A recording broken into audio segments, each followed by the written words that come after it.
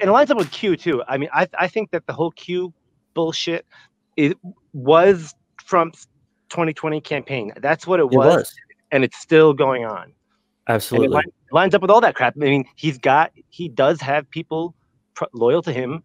He's surrounding himself with people loyal to him, and I don't know, man. I don't want to dramatize it, but no, we need to. I mean, it looks like a fucking coup. I don't care. Like no, it is a coup.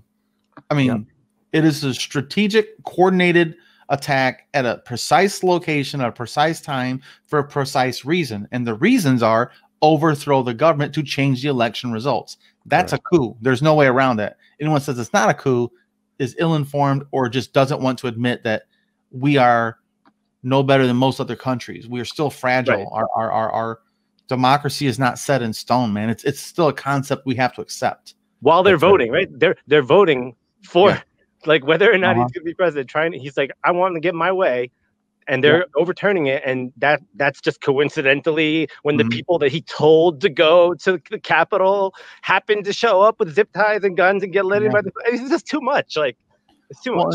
And not just that. I just saw this listing of things that aren't allowed in the Senate. Let me start off. Things that aren't allowed within a vicinity of the Capitol. There's a list. There's a long list of things you can't have within 100 yards, say whatever the numbers are. The closer you get, the more restrictive it is. That list gets longer. And they had everything. Molotov cocktails. They had found pipe bombs. They're carrying knives on them. They set up a guillotine or a gallows. A gallows, that's right. Yeah. Somebody did. I don't know if there was also a guillotine or not. Well, it was just a gallows, but that's just one nut job. Let's be real.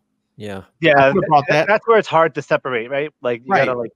So one whack job can bring that just to do that. Another crazy guy was waving a rebel flag. You know, I don't think that was the purpose of it. It's a Trump thing, but that's what Trump invited. That's what he invited. That when he is egging people on, when Giuliani are egging people on,